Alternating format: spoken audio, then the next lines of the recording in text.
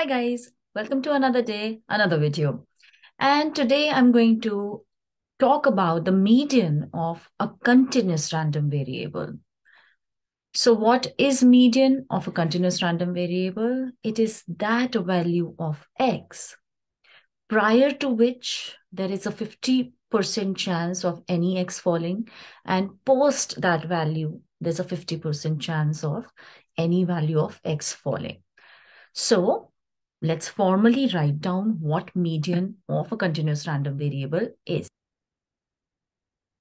The median of a continuous random variable is a value m such that probability that x is less than or equal to m is equal to 0.5. What this actually means, I've just told you, this basically would mean x has a 50% chance, that is, x has a 50% chance of being bigger than this value m, and a 50% chance that it's smaller than this m. 50% chance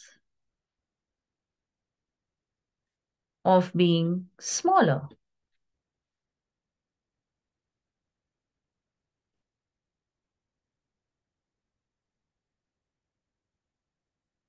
Let's clarify this situation with an example. So suppose fx is kx square, x lies between 0 to 1, and it's 0 otherwise.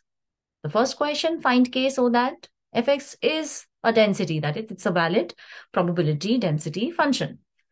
So if it's a valid probability density function, that means the total probability from minus infinity to infinity fx dx is equal to 1. The total area has to be 1. So in our case, the domain is 0 to 1, kx square dx should be equal to 1. That's going to happen in case you integrate, you'll get kx cube upon 3, 0 to 1 should be equal to 1. So that is going to happen in case k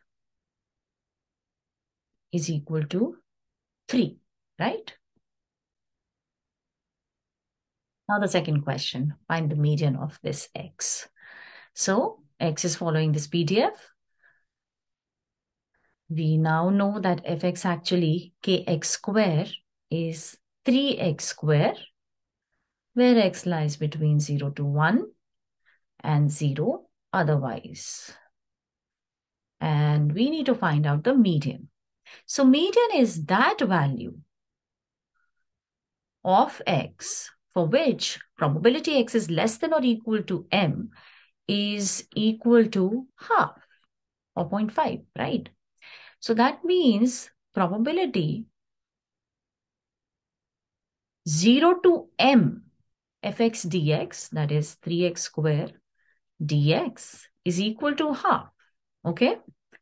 So which means that integrate, you will get 3x cube, upon 3, 0 to m is equal to half, which means what we have here is 3 cancels, and you have m cube minus 0 equals to half. That means m should be cube root of half, okay? So, or in other words, 1 upon cube root of 2. And that is that x. On the left of which the area is 50%, on the right of which the area is 50%. That is 50% chance that your x is lesser than 1 upon cube root of 2, and 50% chance that it's more than 1 upon cube root of 2.